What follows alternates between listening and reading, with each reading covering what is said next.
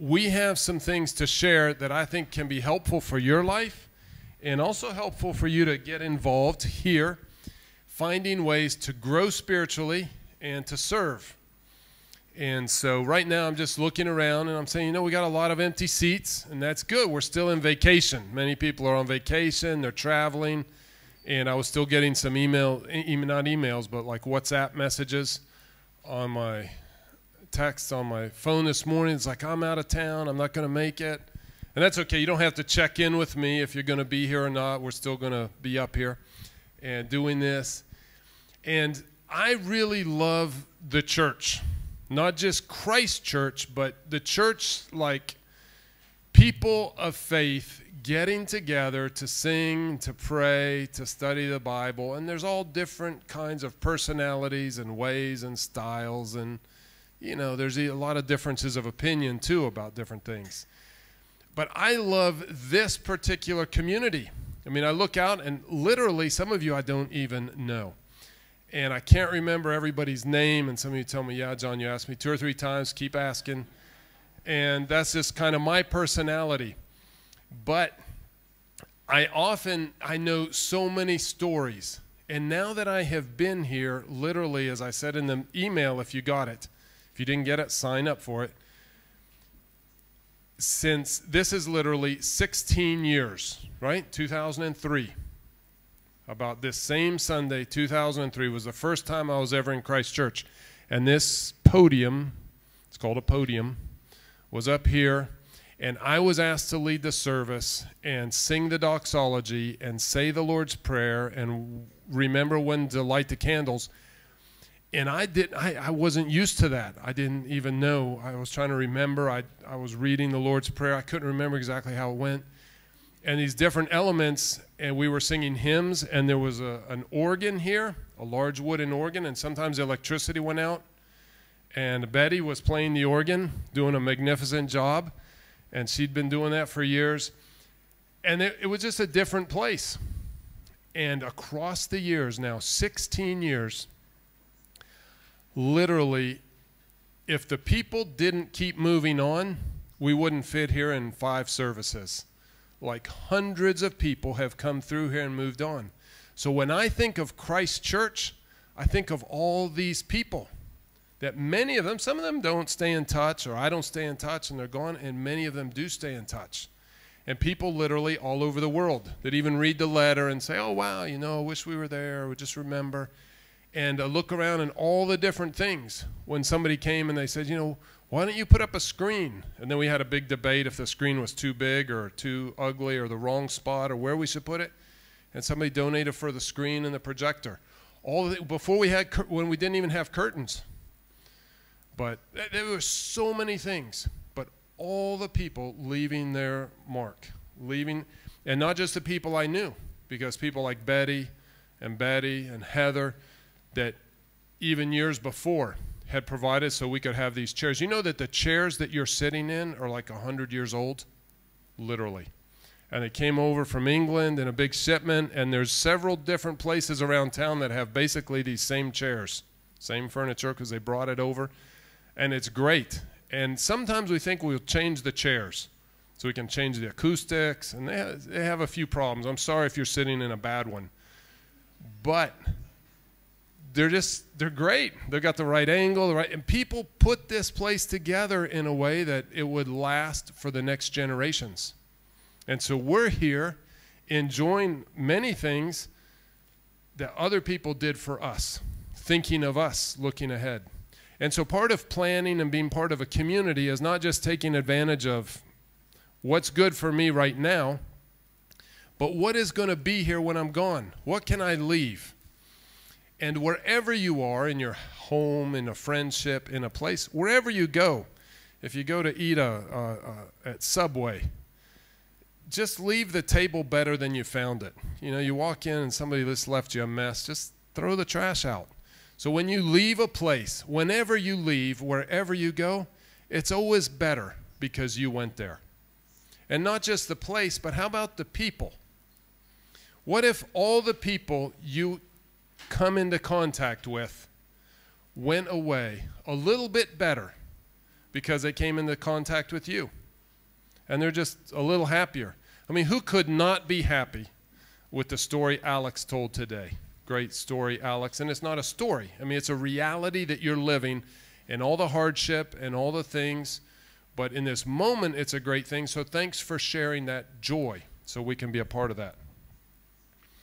Well, in 2016, we had a Bible verse. And this was part of our year verse. We said 1 Peter 4, 8 to 10.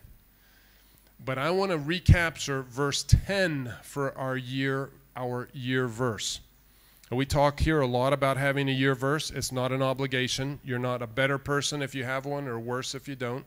It's just a great idea. And the year verse means you read your Bible and you look for a verse and you say, you know what? You pray about it, you think about it, you say, you know, this is a great verse. I think I'm going to keep this for like one I'm going to refer to throughout the year. And maybe it's going to help me. Maybe it's going to guide me. You know how I picked my year verse for this year?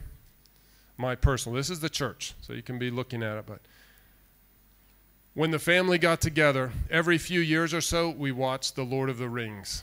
So if you don't like The Lord of the Rings, I'm sorry for you. But the books are like the best books, fiction books ever written in English. And so the books are even better than the movies, but the movies are pretty good. And so we had the extended version, and we watched like 15 hours of The Lord of the Rings. And I love it. And the whole Tolkien thing, and he's the author, all the different stuff. But over and over again, you find in the story people having to act courageously. And they're outnumbered or tough times come. And there's several times, and one of the key things in the whole book is when they have to ride down to the gates to meet the enemy. And so, not Christmas. Yeah, it was Christmas. Was it Christmas Eve when we had the quiet time in here and the reflection? And I was reading the book of Isaiah. And I got to Isaiah chapter 28, verse 6. And I was sitting here just reading and all these different things. And Isaiah 28:6 says, He, God, will be a spirit of justice to him who sits in judgment. And I thought, in leadership. A source of strength to those who turn back the battle at the gates. And all I could think of was, you know, the Lord of the Rings. And those guys, when the evil came in, who goes down to the gate? And the reality is, since I was thinking and meditating and praying, I thought, sometimes when you have your low point in life, who are you going to call? I don't know who you talk to. You should talk to somebody. But when the hard times come, who do you talk to? And in my world, lots of people talk to me. Like this weekend, I talked to 4 people in different parts of the world who I know, their families, their situations, their things, who are dealing with the fact that they were sexually abused when they were younger by people who should, you know, they should have been able to trust. And the decades have gone by, and they're still dealing with that. And for some unfortunate reason for me, 4 different people contacted me about that this weekend. So, to me, there's a spiritual dynamic of saying, these are people who are fighting for their life, literally. And do I have the courage to go down and meet the enemy, as it were, at the gates? Talk to people? And for some of us, that might be an extreme thing. When somebody calls and they say, you know, 10 days ago I lost my job. Will you pray for me? But is there anything else you can do?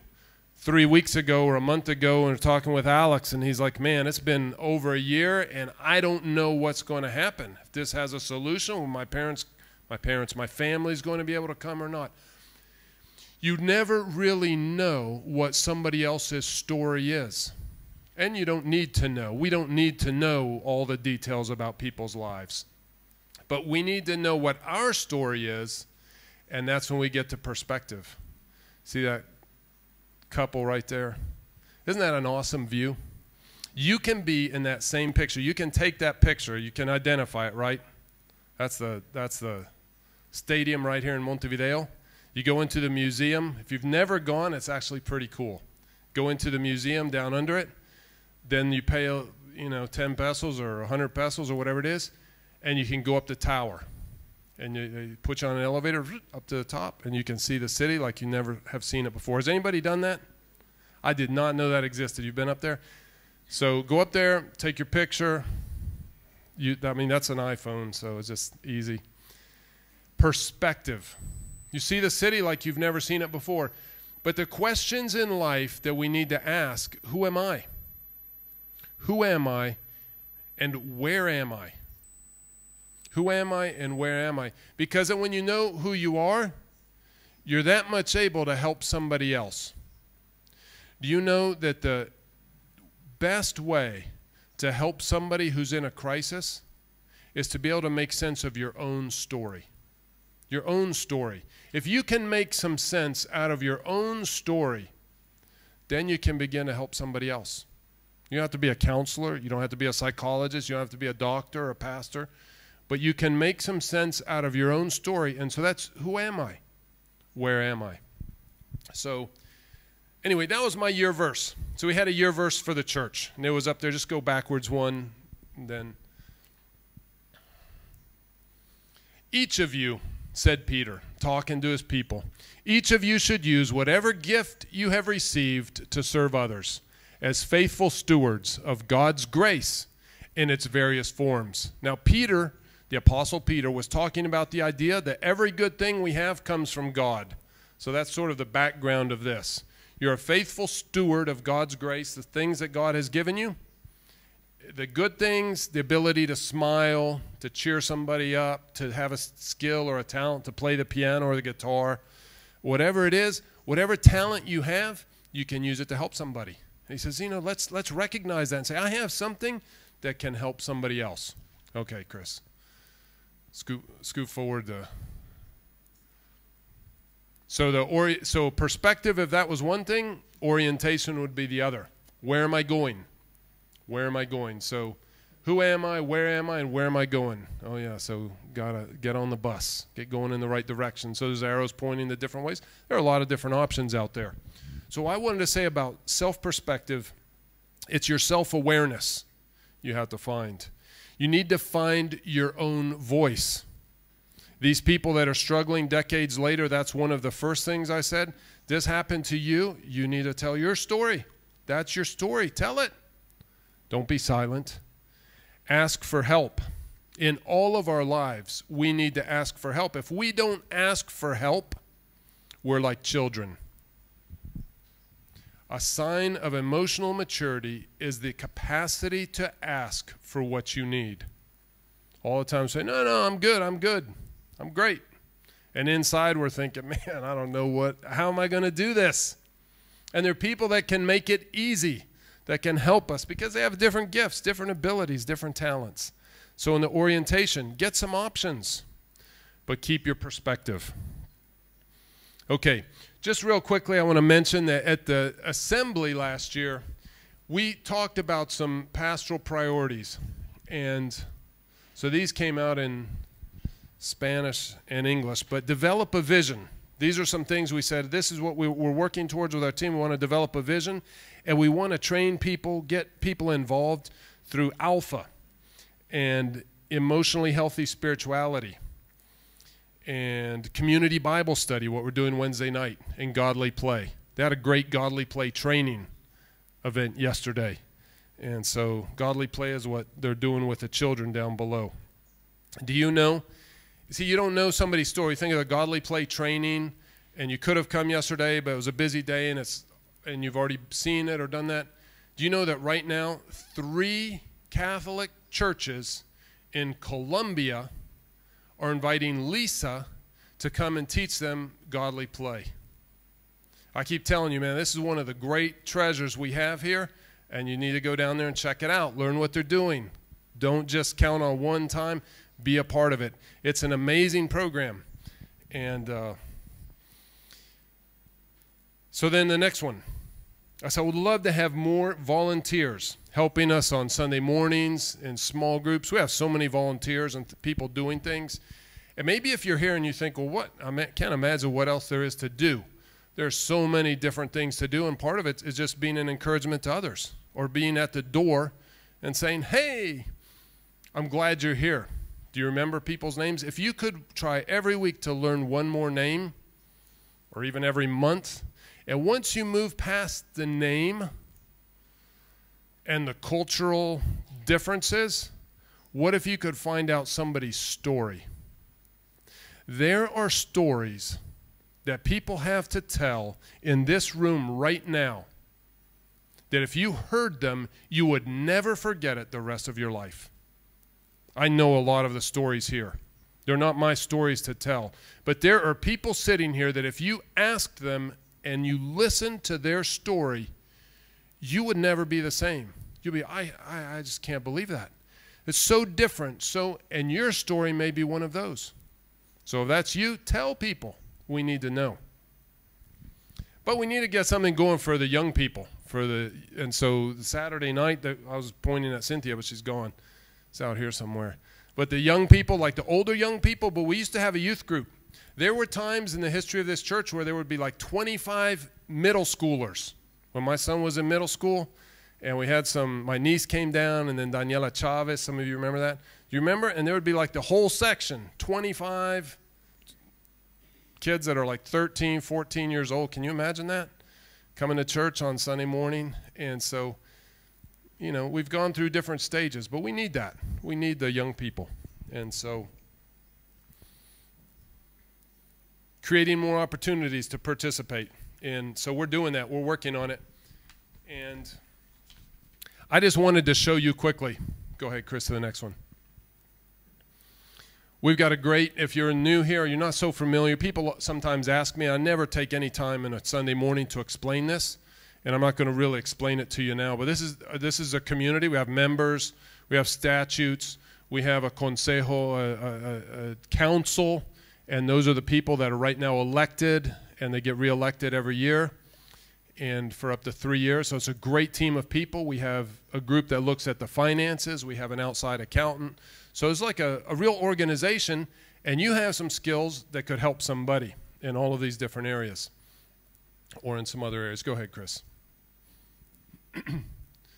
So we said we had just finished studying Nehemiah, and we said at the assembly that we had in December, the God of heaven is who helps us to move forward. It's the God of heaven. That's what Alex was saying. God is the one that takes us forward. And so think about that year verse. 1 Peter 4:10. Each of you should use whatever gift you have received to serve others. Now, your place of service may not be here.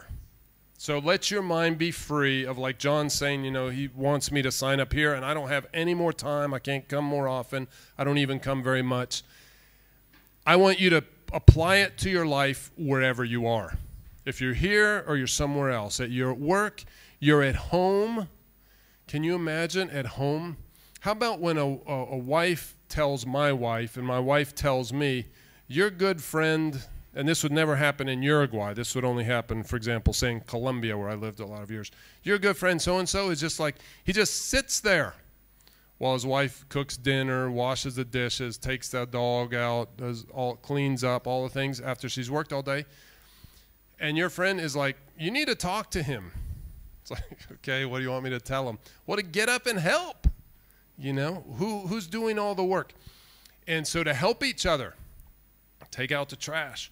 Have you ever thought about that? Whatever the way you've been living your life is the way you think is good and normal. But what if you turned it around and you looked at your life from somebody else's point of view? Do they think the way you're living is good and normal and helpful, and that you're actually a real joy to be around, and it's great to have you because you help and contribute? Your uniqueness is God's gift to you, but the way that you serve others is a way you show your gratitude to God. We sang a song. It's a great song, Nate, and that you had there for us. But there had a lot of phrases that come from the Bible. And if you're not familiar with those texts, it could be weird. Like there was a line that said, "Barro quiero ser." The song was in Spanish. I want to be like clay in your hands. It's okay. That's kind of a poetic, kind of romantic. In this context of the song, it was from Jeremiah, who said, God is the potter, I am the clay. Like God's in charge. Like I'm dependent on him. He's doing something with my life, and I have to trust him. And the song said, "Quiero ser un altar para ver." And we don't even talk about an altar in our life, like an altar. But in the biblical image, an altar was a place when something good happened in your life, like Alex, he came up here and told it. So an altar was like you build a pile of stones, and they would make an offering to God, an offering of gratitude or something, and they would put something and say, every time I see this altar, I'm reminded that God was faithful. God did something in my life. I don't ever want to forget that. So what it's saying, the song is saying, I want my life to be the kind of life that somebody looks at it and says, you know what? God did something in that person's life. So maybe there's extra hope for me. De gloria en gloria, transformados por ti. Something like that, the song said. That's another image from Paul writing in the New Testament. He said, you know, one day our walk in life can be an experience of learning to serve and love and grow closer to God that is just like changing from glory to glory. Like the hard times come, but we're understanding, we're experiencing a peace and a joy, and that's possible. So that was the concept of that song. Do you know that Jesus said in Matthew 20:28, and this is repeated in all three of the Gospels, even Jesus Christ, he called himself the Son of Man. So if you know the text, he said, even the Son of Man, but he's talking about himself, did not come to be served, but to serve. You know, I found that I was grown and married, and I would go home to my mom's house, and I would act just like a teenage kid again. I'd sit down in the easy chair, and I'd wait for supper to miraculously appear on the table. Until my mom comes out and she says, you know what? You kids come in here, and it's like I'm running some kind of a cheap hotel. And it's like, you know, you come in, and so help me out. Come in the kitchen, talk to me, wash the dishes. And I just was realizing, oh, I thought moms were just like automatic, like they just produce all these things. And it's like, yeah, you never did the work. And so you need to experience it. Now I'm struggling because Lisa says, John, I'm super busy today. Can you be in charge of dinner tonight? I'm like, sure. And then it's time, and I'm like, I don't know what to do. Who do I call, Peter? And so Peter's got some great numbers for takeout. And so then Galatians 6:10. Galatians 6:10 says, as we have opportunity, let us do good to all people, especially to those who belong to the family of believers. You know, I mentioned I talked to some people. To me, it was a random coincidence that I talked to people this weekend that had been abused by people who were in positions of trust. So I want to flip that around and say, I also talked to some people in the last couple weeks. I asked somebody for their story, and they told me how they had grown up many of their years in an orphanage, and somebody had sponsored them. And because of that sponsorship, they could get an education and move forward. And so in these days, I got a GoFundMe. It wasn't exactly GoFundMe, but something similar from, maybe some of you saw it, from Tabitha. Remember Pradeep and Tabitha?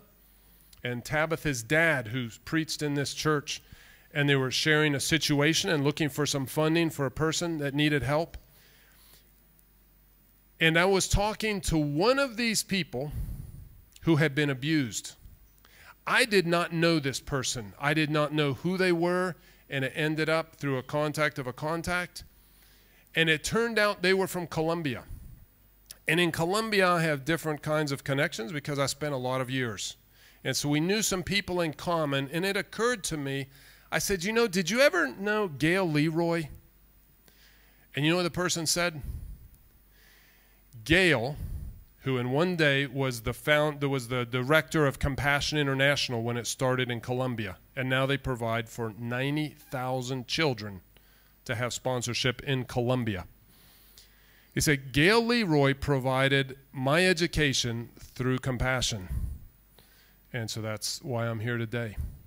When I was in Colombia about a year ago, I told you I had lunch with there was a group of ladies. Lisa had spoken at a ladies group, and they invited me to join them for lunch, and just the leaders. There was like 5 people there, and so I said, well, tell me who you are, where did you come from? And one gal said, well, I'm studying medicine. I finished my basic degree. I'm looking for the specialization. And I said, well, where did you come from? How did you get here? And she said, well, I'm a compassion child. I said, what do you mean, a compassion child? And she's like, I was one of the kids from such a poor neighborhood that someone sponsored. Through every month, got my education. Now I'm a medical doctor. And so that is a thing. Remember I said perspective? In spite of pastors who fail and people who abuse and all these kinds of bad things, I still have the perspective there's a lot of good things. And you and I can make a difference. And when we think and pray, who can we encourage and support? God gives us that perspective. To say, I want to be the person, not that ruins somebody's life, but that builds somebody's life up. You can't fix everybody's problems, but you can make them glad they met you, serve, smile. And so that's our challenge for this year. That's my challenge for you. How can you grow spiritually? How can you serve? Hopefully here, can be somewhere else. Where can you make a difference? And leave that on there for a minute, Chris. I'm going to ask Cami. Cami, could you come up here for a second? Cami has made a decision because Camila, she has all these, I say it like a gringo. That's what she said, it's okay. Cami has made a decision out of all the different options that she could have. Sometimes we have few options, sometimes we have a few, sometimes we have a lot, right? And Camila had the opportunity to go on an internship to where? Why don't you grab, agarra el micrófono. To Australia. You're going to go to Australia. And so it's an internship, and what will you be doing? Voy a ayudar como voluntaria a The Garden, que vendría a ser como la ruta acá, ya conocen. So Camila started attending La Ruta. It's a great space for university students, and a number of our people have been involved, or people that come here have been involved, and here in Pocitos, and they have a place that's like the sister group in Chile where Nacho went, and then in Brisbane, Australia, called The Garden. And so there's an opportunity for an internship, and so, right? You'll be going as a volunteer. Voy a ayudar y voy a conocer el equipo allá y cómo Dios obra en Brisbane, en diferentes lugares. ¿Y por cuánto tiempo? Por 5 meses. So you're going to be going for 5 months, and when do you leave? ¿Cuándo sales? El 19 de ahora de febrero. The 19th of February. Do you remember, if you were here in church like 3 weeks ago, we interviewed Camila, and she didn't have any resources yet destined. She was just like, if God opens the way and some people are going to help support that internship to make it possible, and say, I want to help make a difference in Camila's life and in those people's life and be a part of this project. And that was like 3 weeks ago. Sí. Fue una locura porque en 3 semanas como que todo se alineó y pudimos comprar el pasaje. Y hace 2 días me enteré que me aprobaron la visa, así que ya es un hecho. ¿Y todos los fondos que precisan ya están? Ahora falta solo una parte, pero ya saldamos la parte de la renta, porque allá voy a estar en una casa con chicos del equipo y la parte del pasaje ya está, pero falta todavía una parte, pero ya me habilitaron porque ya tengo como lo básico. Qué bien. Yo creo que es una muy buena noticia, porque no es algo que se hizo por esta iglesia, por esta comunidad, sino por recordarnos que it reminds us, this is something that reminds us that we're part of a much bigger community. It's something that happened not just here, but in a bigger place. In fact, I felt badly that we weren't doing more for Camila. And so a few days ago, last Sunday, I saw Camila and I thought, man, here comes the bad news. Camila's not going to be able to go in February because there was no way to get the support and the encouragement. And so I said, Camila, how's it going? I got my tickets. ¿Cierto? Sí, sí. Fue todo muy loco porque todavía era como una meta súper grande, era casi como un sueño poder lograrlo tan rápido y bueno, y por suerte con la ayuda de todos se dio y voy a poder ir a ayudar. Well, Camila, we're going to be praying for you as you go, and we're very proud of you, and it's a great opportunity, and it's just one more step in learning to serve and to grow spiritually. So, muchas gracias. Muchas gracias y muchas gracias por el apoyo.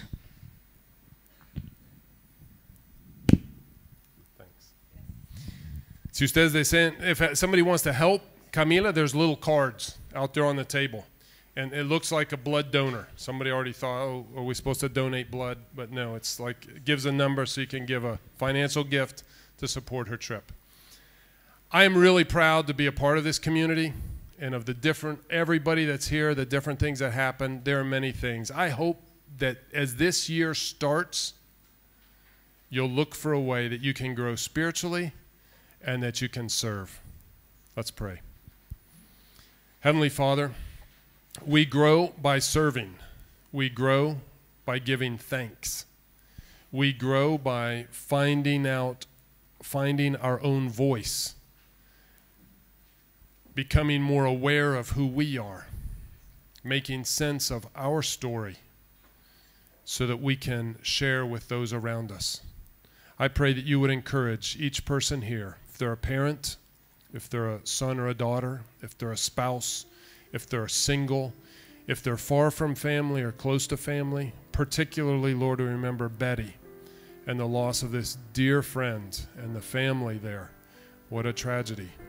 Lord, if we're in the midst of a tragedy, if we're struggling with an addiction, if we need a job, if we have friends that are fighting a battle that's too big, Lord, give us the strength to meet the enemy at the gate, to go with a kind word, an encouraging word, even when we don't know, even when we know that we're not enough.